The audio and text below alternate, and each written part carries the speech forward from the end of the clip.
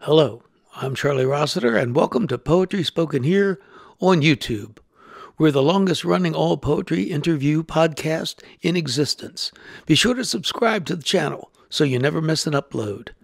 But you don't have to wait for YouTube uploads. You can also download the show from Apple Podcasts, Spotify, SoundCloud, or wherever you get your podcasts. Enjoy the show.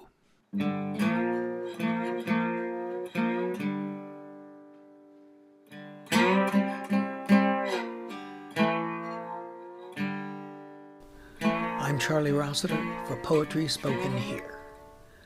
Octavio Paz once said, "A world without poetry would be entirely possible, but it would not be worth living in." Paz is right.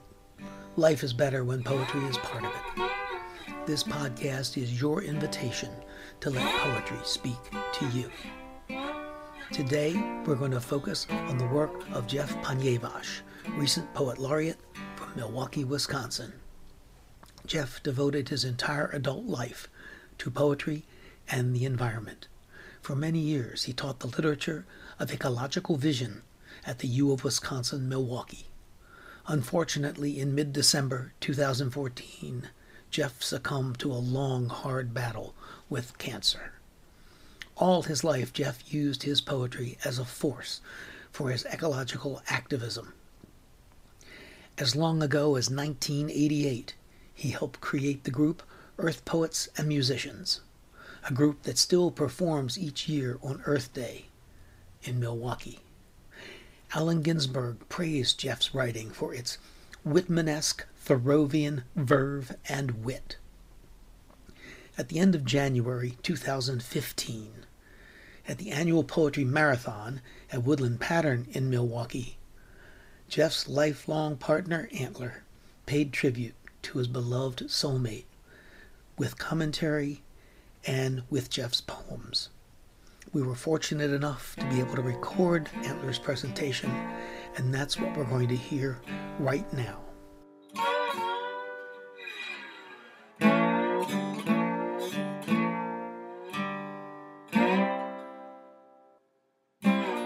Thank you, Jeff,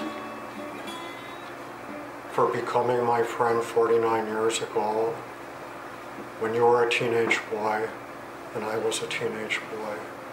Thanks for saving me from committing suicide after I'd already tried 3 times unsuccessfully because I loved a young fellow who spurned me and I could not continue. I would die so he could live. Thanks for 49 years of comradeship, dear friend. Be here now.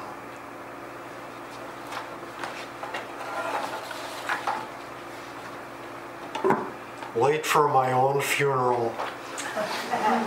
My mother always used to say, "You'll be late for your own funeral."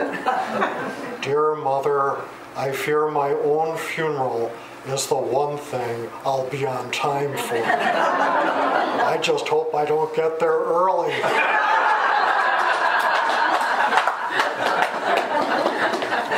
Hearing my prayers, this is to Jeff's mother and father, and he's speaking to them. You taught my clumsy hands to form a steeple, fingers pointing upward in the wish for wings, little hands that swarmed with bugs when I picked an eyeless wren up from a gutter. You taught my knees to kneel, prepared me to embark on darkness, prepared me for bed, first and final altar before which we are all acolytes whispering Suscipiat. I fell asleep hearing you awake in other rooms.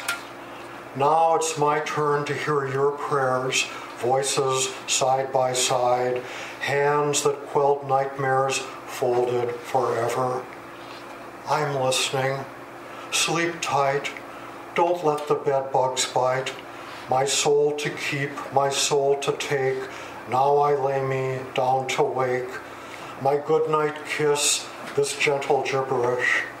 I tuck you in, lay my hands on your heads. Close your eyes, peer into darkness. Don't be afraid. You will find each other. You will love each other. And I will be born.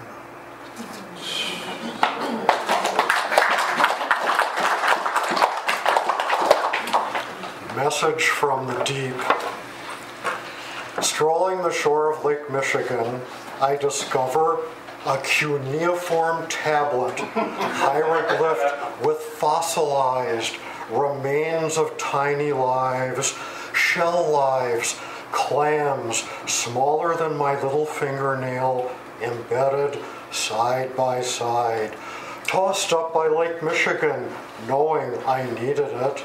Some special miracle to re-alert me to the miracle of life. This tablet the size of my hand, not thou shalt not, lightninged by biblical epic special effects. This tablet written by the only God there is. This tablet written in shell language, tinged with rust-colored sand, all in my hand.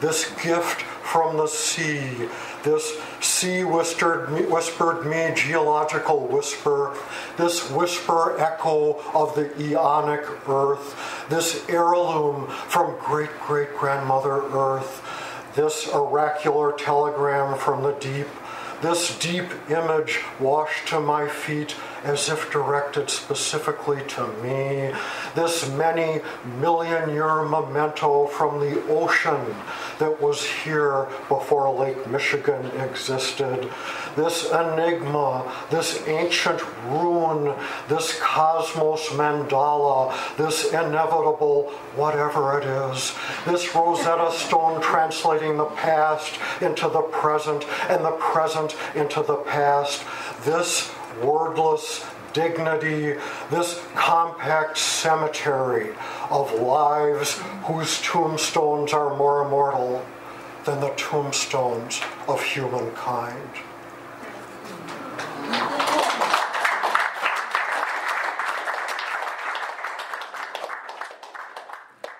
We are listening to the poet Antler pay tribute to his lifelong partner, Jeff Poniewaz, with a reading of Jeff's poems at the annual Poetry Marathon in Woodland Pattern in Milwaukee, Wisconsin. Jeff was Poet Laureate of Milwaukee when he succumbed to cancer in December 2014. The tomb of the unknown poet.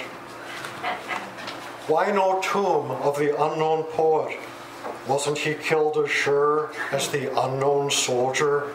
Didn't he die running wild after the wildest beauty, the same as Wilfred Owen? Didn't he step on the toes of landmine mines? Wasn't he mowed down by machine guns of mechanization? Didn't he throw himself on the grenade of scorn lobbed at poetry?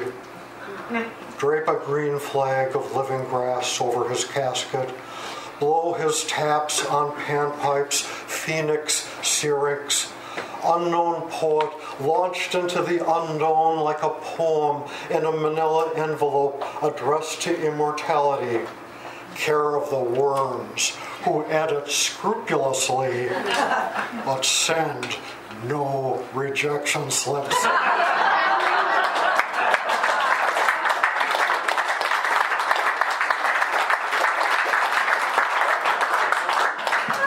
Well, Jeff, you died at twilight, at the deepest point before twilight becomes dark, with me holding you by your side, watching you take your last breath, holding you till you became cold and rigor mortis set in, and then taking off your hospital gown and with hot soapy water, washing your pitiful naked form for the last time.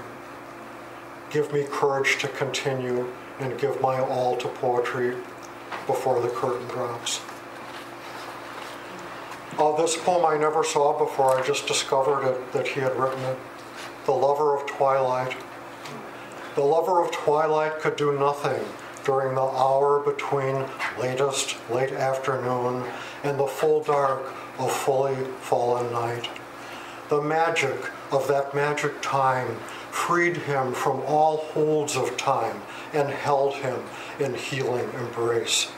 Like the trees outside his window, he became silent and still. The birds never sang more beautifully than then, and voices of children at play seemed just another kind of bird song. He didn't have to drop everything he was doing. Everything he was doing just dropped away. Once, during his tryst with twilight, he said to himself, "Let there be light, let there be night, and let there be twilight." And he saw that all were good. He kept vigil to savor the fading day, letting deepening shades of dark engulf him, soothe him, console him. He wished that when his time came to die, he might pass as gracefully between life and death as the day passed between day and night. Maybe, he thought, by observing how the day did it, he could do it too. Memento Amori. Stepping into the shower, my loved one gone, I find some of my loved one's hair curled on the drain screen.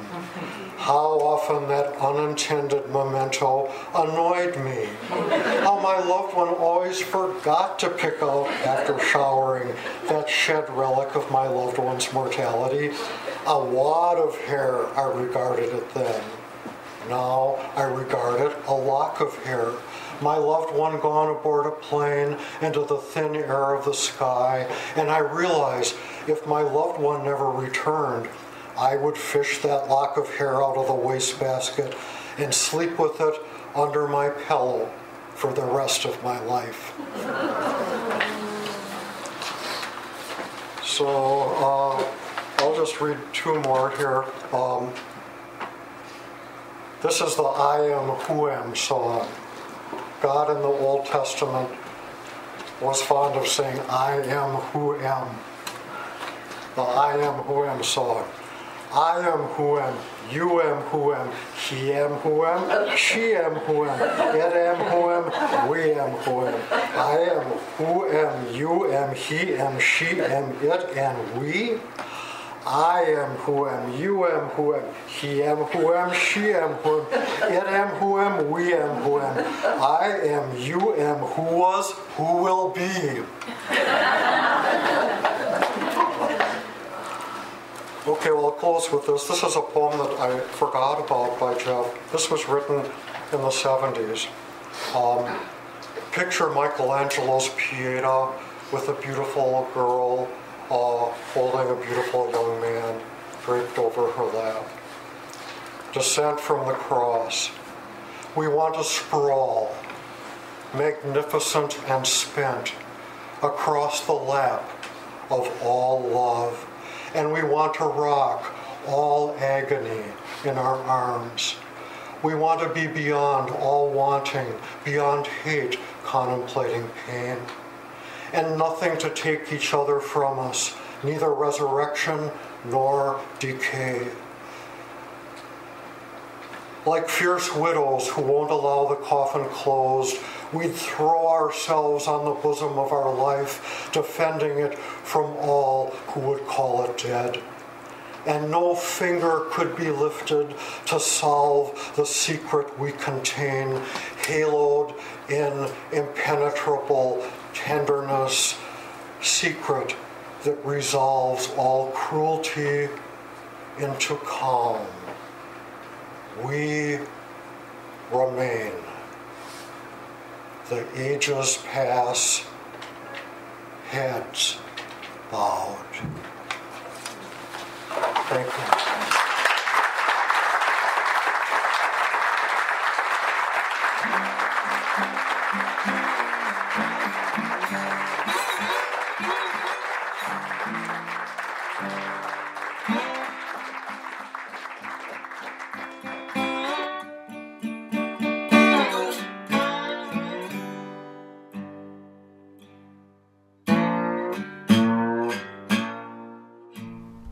You are listening to Poetry Spoken Here.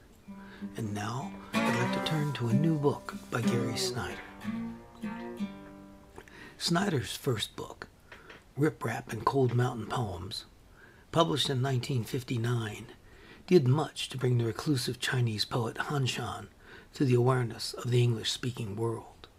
In the mid-1970s, his Turtle Island was awarded the Pulitzer Prize. In all, he has authored over a dozen books of poetry and prose, including The Practice of the Wild, one of the more influential books about the environment in the last half-century. His book-length poem, Mountains and Rivers Without End, 40 Years in the Writing, was published to critical acclaim in 1996. This latest book, This Present Moment, has just been published by Counterpoint, and it is a pleasure. In it, Snyder once again does what he does so well, connecting himself and the reader with nature, reminding us of our place in the universe and in the long stretch of time. Snyder is a master at first-hand descriptions of being in nature. Here's an example from a poem that describes a walk down the entire length of the Elwha River. Walking the long and shady Elwha. Elwha, from its source, thread-white falls out of snow tunnel mouths with cloud mist breath, saddles of deep snow on ridges. Big dug fir in this valley, deep-grooved bark. It adapts, where Sitka spruce often can't. 3 days on the trail.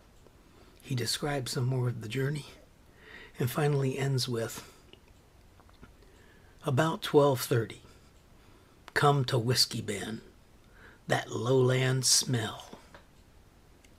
That lowland smell. That phrase is characteristic Snyder. I'm not sure what to call it. I don't think of it as a name, as a poetic device, but it's something he does. A straight, emphatic statement that brings the scene home. Snyder has long been interested in Asian cultures. Back in his 20s, he spent several years in Japan studying Zen. Later, he studied ink and wash painting under Chihiro Obata, the Japanese-American artist known for his portrayals of grand naturescapes, many of them in Yosemite National Park. Any poem represents a sum of a poet's life experiences. That notion is evident in the poem Chihiro Obata's Moon. In it, Gary tells us he's at Lake Tahoe, walking the busy shoreline highway. He's staying at the Firelight Lodge, which is cramped for space, and he says, built around an empty pool. He comes upon a little restaurant, and this is what he says. Walking up on a sign says Sancho's Tacos. A tiny storefront and a house. Off to the southwest, planet Venus, really bright. Sky so clear and purple-violet tonight. 2 pine trunks and that early crescent moon. The silhouetted ponderosa pine, mature and tall. I make my way into Sancho's. I hadn't planned to, but it's got a menu more than tacos. 3 youthful outdoor-clad enthusiasts just back from ridgetop hike are laughing and drinking in the corner. He describes having his meal of fish, which is very good, and then goes back out into the Lake Tahoe night, saying, outside on the deck, the moon and Venus have shifted. I see Chihiro Obata's woodblock of dusk at Yosemite, dated 1930. The soaring blue cliff, the pines, the new moon.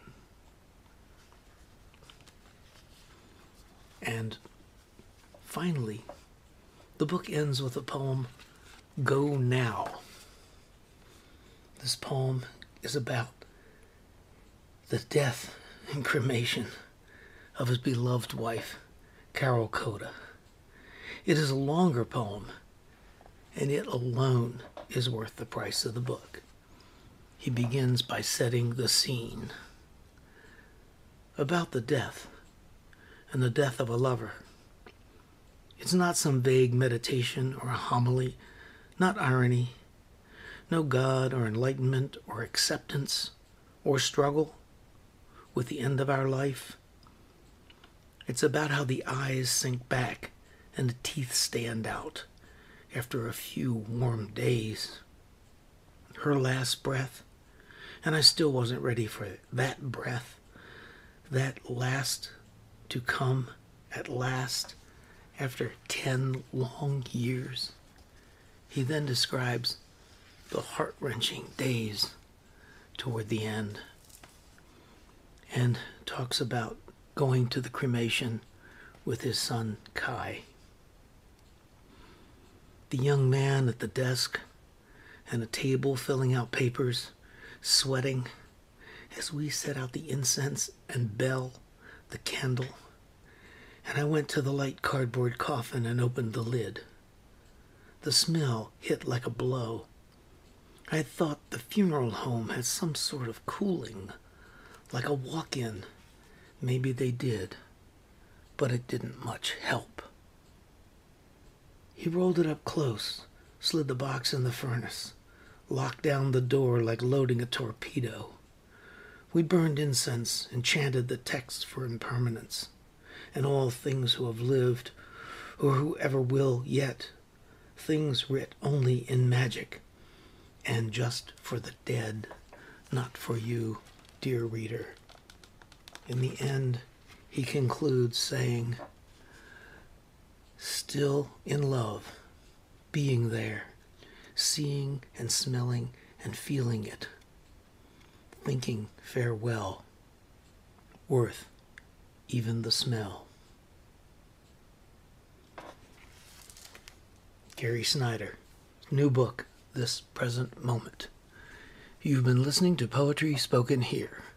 I'm Charlie Rossiter, inviting you to join us again next time to let poetry speak to you. And remember, Poetry Spoken Here is more than a podcast. You can like us on Facebook at facebook.com/Poetry Spoken Here. Follow us on Twitter at twitter.com/Poetry Spoken Here. For more about today's show and other programs in the Poetry Spoken Here series, as well as our blog, visit our website, poetryspokenhere.com.